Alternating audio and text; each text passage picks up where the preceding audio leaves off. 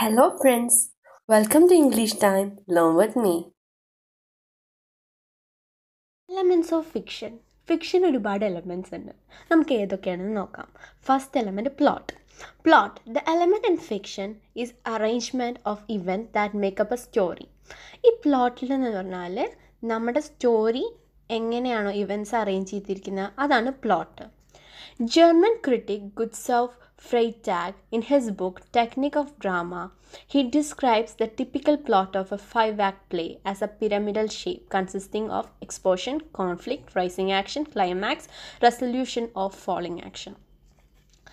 German ക്രിട്ടിക്കായിട്ടുള്ള അദ്ദേഹത്തിൻ്റെ ബുക്കിൽ technique of ഡ്രാമയിൽ അദ്ദേഹം 5-act പ്ലേ ആണ് ഡിസ്ക്രൈബ് ചെയ്യുന്നത്. അതൊരു ടിപ്പിക്കൽ പിരമിഡൽ ഷേപ്പിലാണെന്നാണ് പറയുന്നത്. അതിൽ exposition, conflict, rising action, climax, resolution of falling action ഉണ്ടാവുമെന്നാണ് പറയുന്നത്. Critics of pros fiction find this pattern applicable to most of traditional novels to. Pros ഫിക്ഷൻ്റെ critics ഈ pattern, pyramidal ഷേപ്പുള്ള pattern നോവൽസിനും applicable ആണ് എന്നാണ് പറയുന്നത്. There are 5 essential parts of plot. പ്ലോട്ടിന് 5 essential parts ഉണ്ട്. Exposition, introduction, beginning of the story where characters, background, settings R revealed. Exposition എന്ന് പറഞ്ഞാൽ ഇൻട്രൊഡക്ഷനാണ്. അതിൽ characters, സ്റ്റോറിയുടെ background, പിന്നെ settings ഒക്കെ റിവീൽ ചെയ്യുന്നുണ്ട്. Second one, conflict. Conflict can be any form of struggle the main character faces. നമ്മളെ main character face ചെയ്യുന്ന എന്ത് തരത്തിലുള്ള സ്ട്രഗിളിനെയും കോൺഫ്ലിക്റ്റ് എന്നാണ് പറയുക. Third one, rising action. Events in the story become complicated, the conflict is revealed, main character attempt to solve the conflict. നമ്മുടെ main character conflict എങ്ങനെയാണ് solve ചെയ്യുന്നതെന്ന് കാണിച്ചു തരാണ് റൈസിങ് ആക്ഷനിൽ. ക്ലൈമാക്സ് എന്ന് പറഞ്ഞാൽ ടേണിംഗ് പോയിൻ്റ് ഓഫ് ദ സ്റ്റോറിയാണ്. Were readers wonder what will happen next, will the conflict will be resolve or not. നമ്മുടെ എന്താ പറയുക, മെയിൻ ക്യാരക്ടറിന് റൈസിങ് ആക്ഷനിലും ഒരു കോൺഫ്ലിക്റ്റ് സോൾവ് ചെയ്യാൻ ശ്രമിക്കുകയാണ്. ആ സോൾവ് ചെയ്യാൻ ശ്രമിക്കുന്ന കോൺഫ്ലിക്റ്റ് സോൾവ് ആവുമോ, ഇനി അടുത്തത് എന്ത് സംഭവിക്കും എന്നുള്ള റീഡേഴ്സിൻ്റെ ആകാംക്ഷയാണ് ക്ലൈമാക്സ് എന്ന് പറയുന്നത്. ഫോളിങ് ആക്ഷനിൽ അതിൻ്റെ റെസൊല്യൂഷൻ എന്ന് പറയുന്നുണ്ട്. ഇതിൽ എന്താണ്, എല്ലാ പ്രോബ്ലംസും സോൾവ് ചെയ്ത് എല്ലാം നോർമലിലേക്ക് എത്തും, ഡെന്യൂമെൻറ്റിലേക്ക് എത്തും, അവസാനത്തിലേക്ക് എത്തും. ഇതാണ് നമ്മുടെ പ്ലോട്ടിൻ്റെ പ്ലോട്ടിൻ്റെ എസെൻഷ്യൽ പാർട്സ്. ഇനി ക്യാരക്ടർ നോക്കാം. അതിനു മുമ്പ് നമുക്ക് ഫ്ലാഷ് ബാക്കും ഫ്ലാഷ് ഫോർവേഡും എന്താണെന്ന് നോക്കാം. അത് 1 മാർക്കിനൊക്കെ വരാനുള്ള ഒരു ചോദ്യമാണ്, അപ്പോൾ അതൊന്ന് ഓർത്ത് വെച്ചേക്കണേ. ഫ്ലാഷ് ബാക്ക് എന്ന് പറഞ്ഞാൽ അനലിപ്സിസ്, ഫ്ലാഷ് ഫോർവേഡ് എന്ന് പറഞ്ഞാൽ പ്രൊലപ്സിസ്. ഇതിൻ്റെ മെയിൻ പേർപ്പസ് എന്താണെന്ന് വെച്ചാൽ ഫ്ലാഷ് ബാക്കിൽ മുമ്പ് നടന്നൊരു കാര്യം പറഞ്ഞു തരും, ഫ്ലാഷ് ഫോർവേഡിൽ നടക്കാൻ പോകുന്ന കാര്യം ഫോർടെൽ ചെയ്യും. ഇതാണ് ഈ 2 സംഭവം. ഇത് ഓർത്ത് വെക്കണേ. നൗ ക്യാരക്ടേഴ്സിലേക്ക് പോവാം. ഫിക്ഷൻ്റെ സെക്കൻഡ് എലമെൻ്റ് ആയിട്ടുള്ള characters. They are the person represented in the fictional narrative. They possess specific moral, intellectual and emotional qualities. ഇത് നമ്മുടെ കഥയിലെ പേഴ്സൺസ് ആണ്. അവർക്ക് മോറൽ ആയിട്ടുള്ള, ഇൻ്റലക്ച്വൽ ആയിട്ടുള്ള, ഇമോഷണൽ ക്വാളിറ്റീസ് ഉണ്ടാവും. ഡിഫറെൻറ്റ് ടൈപ്സ് ഓഫ് ക്യാരക്ടേഴ്സ് ഉണ്ട്. Flat character, round character, dynamic character, പിന്നെ static character, confident character, fossil character, പിന്നെ ആൻറ്റഗണിസ്റ്റും പ്രൊട്ടഗണിസ്റ്റും. ഓക്കെ, അപ്പോൾ എന്താണ് ഇതൊക്കെ എന്ന് നോക്കാം. Flat character. A flat character is built around a single idea or quality that can be described as a single phrase or sentence. ഒരു ക്വാളിറ്റീനെ relate ചെയ്തിട്ടുള്ള ക്യാരക്ടറാവും flat character. Round character. A character is complex, is temperament and motivation and it is difficult to describe. ഒരു complex ആയിട്ടുള്ള ക്യാരക്ടറിനെയാണ് round character എന്ന് പറയുന്നത്. പിന്നെ dynamic character developing character is one that undergo A transformation in character during the course of story നടന്നുകൊണ്ടിരിക്കുന്ന സമയത്ത് ആ ക്യാരക്ടറിന് മാറ്റം വരും. അതാണ് ഡൈനാമിക് ക്യാരക്ടർ. പിന്നെ protagonist, central character of the story. Antagonist എന്ന് പറഞ്ഞാൽ opposition or enemy of main character. Static character എന്ന് പറഞ്ഞാൽ does not undergo any change during the course of action. ഒരു മാറ്റം വരാത്ത ക്യാരക്ടറിനെയാണ് സ്റ്റാറ്റിക് ക്യാരക്ടർ എന്ന് പറയാം. പിന്നെ കോൺഫിഡൻറ്റ് character എന്ന് പറഞ്ഞാൽ is someone in whom the main character confides, thus revealing the main character's thoughts and intention. Main ക്യാരക്ടറിൻ്റെ close friend ആയിരിക്കും, അല്ലെങ്കിൽ ഭാര്യനാവാം. ഇപ്പം മാക്ബത്തിലാണെങ്കിൽ ലേഡി മാക്ബത്താണ് മാക്ബത്തിൻ്റെ കോൺഫിഡൻറ്റ്. അപ്പോൾ അതുപോലെ എന്താ പറയുക, മെയിൻ ക്യാരക്ടർ എല്ലാ കാര്യങ്ങളും പറഞ്ഞു കൊടുക്കുന്ന ഒരു വ്യക്തി, എല്ലാം റിവീൽ ചെയ്യുന്ന ഒരു വ്യക്തിയാണ് ഇത്. പിന്നെ ഫോയിൽ ക്യാരക്ടർ എന്ന് പറഞ്ഞാൽ foil character is the character that shows the quality that are in contrast with the qualities of another. The objective is to highlight the trait of one other character. അതായത് ഇപ്പോൾ ഒരു മാക്ബത്തിൻ്റെ example വെച്ച് ഞാൻ പറയാം. മാക്ബത്തിൻ്റെ quality ഒന്നുമില്ലാതെ totally different ആയിട്ടുള്ളൊരു ക്യാരക്ടറാണ് ബാങ്കോയ്ക്ക്.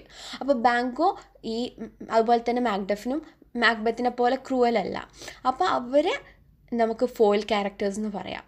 കാരണം മാക്ബത്തിൻ്റെ കോർ ഓപ്പോസിറ്റ് ആയിട്ടുള്ള സ്വഭാവമുള്ള ആളുകളാണ് ബാങ്കോയും മാക്ഡഫും. I hope you understand. പിന്നെ atmosphere, third എലമെൻ്റാണ് atmosphere. It is the emotional tone providing A section or A whole of literary work.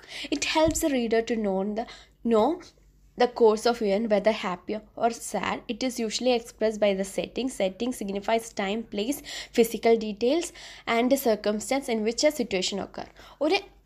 എവിടെയാണ് നമ്മളെ കഥ നടക്കുന്നത്, നമ്മുടെ ഹീറോ അല്ലെങ്കിൽ ഹീറോയിൻ സന്തോഷത്തിലാണോ, അവരെന്തെങ്കിലും ടെൻഷൻ ഉണ്ടോ, അതുപോലെ എവിടെയാണ്, സ്ഥലം എന്താണ്, ഫിസിക്കൽ ഡീറ്റെയിൽസ് എല്ലാം പറയുന്നതാണ് അറ്റ്മോസ്ഫിയർ എന്ന് പറയുന്നത്. പിന്നെ techniques. Writers makes use of various narrative techniques to tell the story in effective manor. റീഡേഴ്സിൻ്റെ അടുത്തേക്ക് നല്ല എഫക്റ്റീവ് മാനറിൽ സ്റ്റോറി എത്തിക്കാൻ വേണ്ടിയിട്ട് റൈറ്റേഴ്സ് പല ടെക്നിക്ക് യൂസ് ചെയ്യും.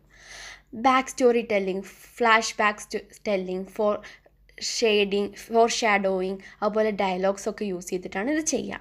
നമുക്ക് എന്താണിതെന്നും പെട്ടെന്ന് നോക്കി പോരാം. ബാക്ക് സ്റ്റോറി, നമ്മൾ ബുക്കിലൊക്കെ പ്രൊലോഗില്ലേ, എന്തൊക്കെ പണ്ട് അല്ലെങ്കിൽ ആദ്യം എന്തൊക്കെ സംഭവിച്ചു എന്നുള്ളൊരു ചെറിയൊരിത്, അതാണ് ബാക്ക് സ്റ്റോറി ടെല്ലിങ്. പിന്നെ ഫ്ലാഷ് ബാക്ക് എന്ന് പറഞ്ഞാൽ പാസ്റ്റിൽ നടന്ന ഇവൻസിനെ പറയുന്നതിനെയാണ് ഫ്ലാഷ് ബാക്ക്. പിന്നെ ഫോർ ഷാഡോയിങ് എന്ന് പറഞ്ഞു കഴിഞ്ഞാൽ ഓംനിഷൻ നെറേറ്റീവിൽ യൂസ് ചെയ്യുന്നതാണ്. അടുത്തത് നടക്കാൻ പോകുന്നു എന്നുള്ളത് റിവീൽ ചെയ്യുക. പിന്നെ ഡയലോഗ്സ് യൂസ് ചെയ്തിട്ടാണ് കോൺവെർസേഷൻ പാസേജിൽ നടത്തുന്നത്, അതാണ് ഡയലോഗ്സ്. ഇനി അടുത്ത element style. Style is a way A narrator choose വേർഡ്സിനെ, അതായത് എങ്ങനെ ഒരു സിറ്റുവേഷനിൽ എങ്ങനത്തെ തരം വേർഡ്സിനെ യൂസ് ചെയ്യണമെന്ന് റൈറ്റർ ചൂസ് ചെയ്യുന്നതിനെയാണ് സ്റ്റൈൽ എന്ന് പറയാം. As writer style is also determined by the choice of literary devices. അതുപോലെ തന്നെ ലിറ്റററി ഡിവൈസസ് ആയിട്ടുള്ള മെറ്റഫേഴ്സ്, സിമിലി അങ്ങനത്തെയൊക്കെ സെലക്ട് ചെയ്യുന്നതിനെയും ഇത് സ്റ്റൈൽ എന്ന് പറയും. ഇനി സിക്സ്ത് എലമെൻ്റ് ആയിട്ടുള്ള point of view. It shows the way the story gets told. It is the mode established by the writer to present his character, dialogue, actions, settings and events of the story.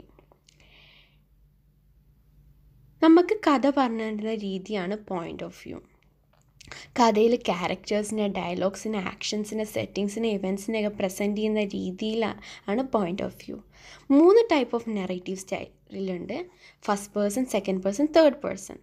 പക്ഷേ mainly writers use ചെയ്യുന്നത് first പേഴ്സണും അതുപോലെ തന്നെ third person narrative സ്റ്റൈലാണ്. First പേഴ്സണിൽ the author is the പ്രൊട്ടഗനിസ്റ്റ് or at least A character. First പേഴ്സണിൽ ഓഥറാണ് character, അല്ലെങ്കിൽ ഏതെങ്കിലും ഒരു character, അല്ലെങ്കിൽ അതിലെ മെയിൻ ഹീറോ പറയുന്നത്. പിന്നെ സെക്കൻഡ് ടൈപ്പ്, അതായത് third person നെറേറ്റീവിൽ narrator takes the role of an outsider. പുറത്ത് നിൽക്കുന്ന ഒരു വ്യക്തിയുടെ റോളാണ് നെറേറ്റർ എടുക്കുക.